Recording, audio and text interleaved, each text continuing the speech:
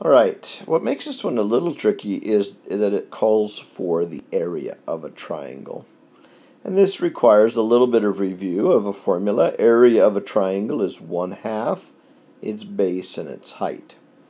Now base and height actually are just perpendicular to each other, so those can be your base and your height. And it allows for some easy calculation. So if we were able to find this here and this here, we could quite easily substitute those values in.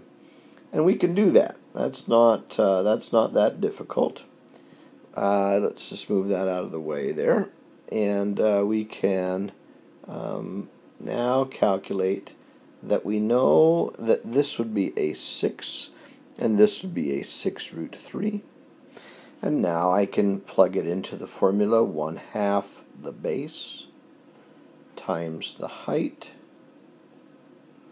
and I just simply multiply that out. They ask for an exact answer, so I'm going to leave in the √3 where it belongs. But 6 times 6 is 36, divided by 2 is 18√3.